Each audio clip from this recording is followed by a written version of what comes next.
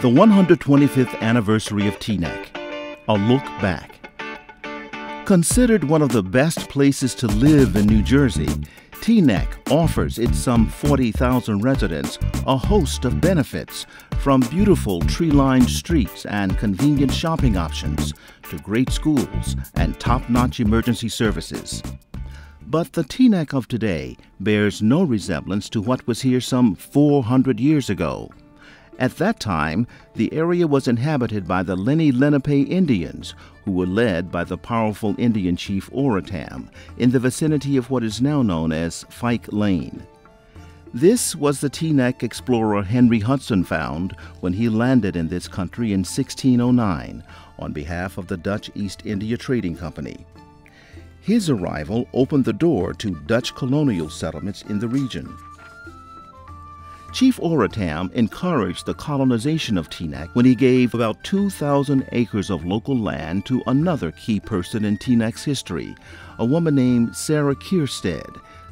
Living in New Amsterdam, Sarah acted as an interpreter between the chief and the Dutch during peace treaty negotiations between the two parties.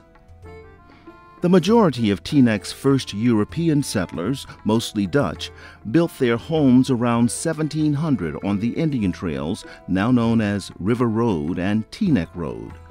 Some of those homes, dating from the 17 and 1800s, are still standing today. The Brinkerhoff Demarest homestead, built around 1728, it has the distinctive gambrel roof representative of Jersey Dutch architecture and continues to be inhabited by descendants of the Brinkerhoff family. Other historical homes of note are the Adam van der Linne House and the Ackerman home.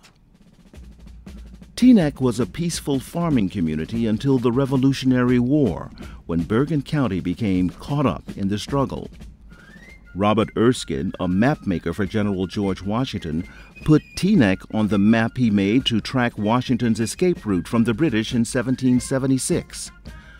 Washington and his troops retreated from the Hudson River and marched across Overpeck Creek through Teaneck to then cross the Hackensack River and ultimately reach victory in Trenton. Throughout the war, both British and American troops occupied various local homes, and Teaneck residents participated in the war efforts. After the war, farming continued in the area and life returned to normal.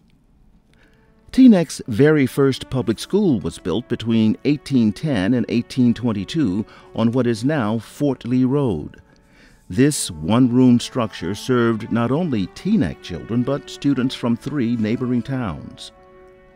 Most of the land around that time, as this map shows, was in the hands of large landowners like the Demarest and Phelps. No single person influenced the development of Teaneck more than William Walter Phelps. In 1865, the day after General Lee surrendered to General Grant, Phelps bought 88.5 acres of land, marking the beginning of what was to become his vast estate. He continued to add to his holdings until he owned almost all of central Teaneck. In fact, one of the town's current landmarks, the municipal building, was the site of a sprawling estate Phelps built for himself and his wife. By 1886, it was called the Grange. Phelps was also responsible for planting 600,000 trees in Teaneck, laying the foundation for the tree-lined streets we enjoy today. But Phelps and other residents were not happy with the tax bills they faced from the neighboring municipalities of Inglewood to the north and Ridgefield to the south. So, they successfully pressured the state legislature to create a more local political entity, the Township of Teaneck, in 1895.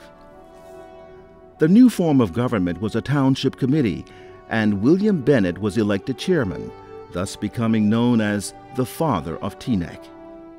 The 3-member committee he led was housed in the second floor of a new school that had separate entrances for boys and girls.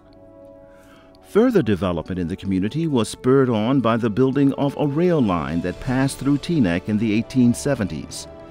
It provided passenger and freight services between Jersey City and Albany, New York. Some trains took vacationers to the Catskill Mountains. By 1907, 66 passenger trains passed through Teaneck each day. Teaneck also had trolley service by the turn of the century. The trolleys traveled from Paterson to Edgewater on the Hudson River, where they connected to ferry service into Manhattan. With burgeoning development came increases in residents' tax bills. As this tax bill from 1907 shows, a property that was assessed for $975 incurred a tax bill of a whopping $14.50. A lot of money back then. That same year, the Cedar Volunteer Fire Station Company was formed, and its firefighters used a hand-drawn hose reel to put out flames. In 1913, members of another volunteer outfit, the Teaneck Hose Company No. 1, built their own station house. Fire members were also known to have built their own fire trucks. The official police department was not organized until 1914. Their equipment included bicycles as well as motorcycles. The department initially consisted of a chief and a handful of patrolmen. Police staffing slowly expanded over the years, as did the staffing for the fire department. William Kaltenbach became the first salaried fireman in 1920, and by 1929, 10 other firemen joined the pay roster. The rest of the fire staff were volunteers. Teaneck's population increased almost 300% from about 4,200 in 1920 to over 16,000 by 1930.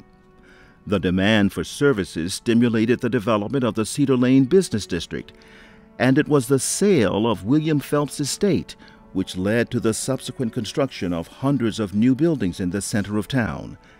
In fact, the destruction of Phelps' home by a fire provided the site for the construction of the town's municipal building. By the end of the decade, a main street of shops and restaurant had also sprung up, and a movie theater followed shortly thereafter. Teaneck citizens also enjoyed library services back in 1912 as a result of the generosity of Louise Jordan, who provided neighbors with access to her private library of 200 books. The library ladies, as they were known, all volunteers, subsequently bought a cabin believed to have housed former slaves. That cabin was then used for the growing book collection. It was not until 1927 that Teaneck got its first tax-supported public library. Around this time, students in Teaneck were no longer learning in a one-room schoolhouse. The Emerson, Whittier, Bryant, Longfellow, and Hawthorne schools, as well as the high school, were all constructed before the end of the 1920s. The 1930s continued to bring major expansion.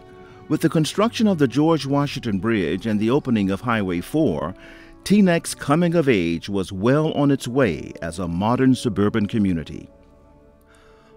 Along with this growth came controversy over Teaneck's form of government. Residents were not satisfied with either Democratic or Republican rule and formed a nonpartisan council. This included the appointment of a full-time city manager. Paul Volker, a civil engineer, was given the position and remained in the job for 30 years. Milton Votey was another important member of the town council. He was also named chairman of Teaneck's first planning board. One of its first decisions was to dedicate Route 4 as a green belt, which restricted development around the highway to single-family homes. No commercial sprawl permitted here. It's fitting that the town's main park was named in Votey's honor. By the start of World War II, Teaneck's population had soared to about 25,000, and many of the town's hardy young men took part in the war effort. The 98 who never returned are still honored to this day in our town's Memorial Park. Post-war years brought yet another building boom to Teaneck. 2 middle schools were constructed, hundreds of new homes and apartments were built, including some for returning war veterans. By the mid-50s, Teaneck had 2 train stations, one at West Englewood Avenue and the other on Cedar Lane. The trip to Manhattan, including the ferry, took just 35 minutes and cost 46 cents. Unfortunately, lack of ridership caused passenger rail operations to shut down by 1959. Meanwhile, Teaneck was gaining attention as a model community in part because of its lack of crime. A photo exhibition of our picture-perfect community was assembled and traveled around the world, showcasing bucolic scenes of residents enjoying leisure activities, participating in democratic town meetings, and after-school events. But this model community was still in transition. Post-war migration was changing the demographics of Teaneck. Once predominantly white and Protestant, the town was becoming more of a melting pot, with increasing numbers of those of the Jewish faith and more African Americans moving into town. However, the schools were not integrated, as most African Americans were living in the northeast quadrant. After heated debate and much controversy, the Teaneck Council and its residents voted to voluntarily integrate the schools, making Teaneck the first town in America to voluntarily do so. Development continued to keep Teaneck as a central player in the region. Teaneck became the crossroads of the Northeast when Route 80 was constructed and connected to Interstate 95.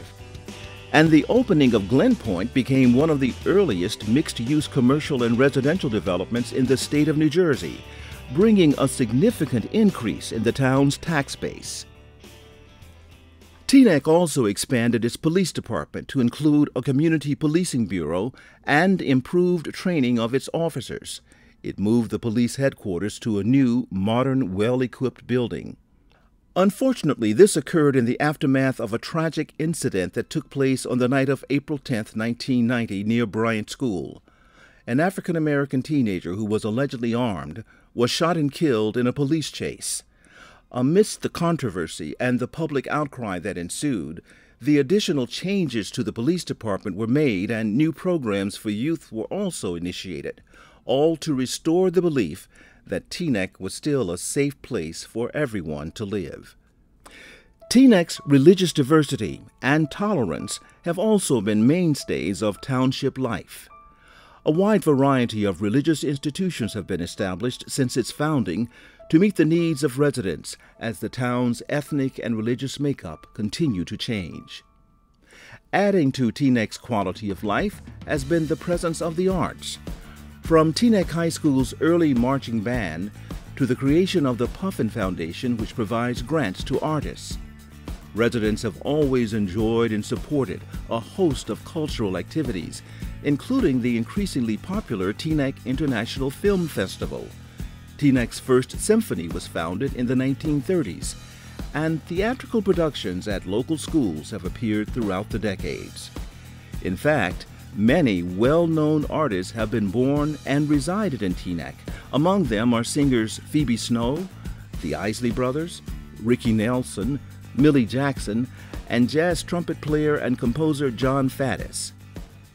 So now that Teaneck is celebrating its 125th birthday, what does the future hold? While no one knows, there is one thing that is certain.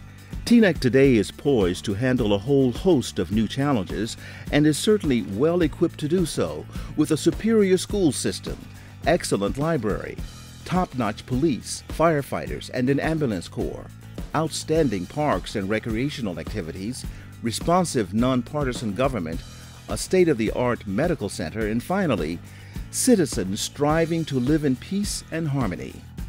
We are confident that Teaneck will not only survive, but thrive for the next 125 years and beyond. I'm Randall Pinkston.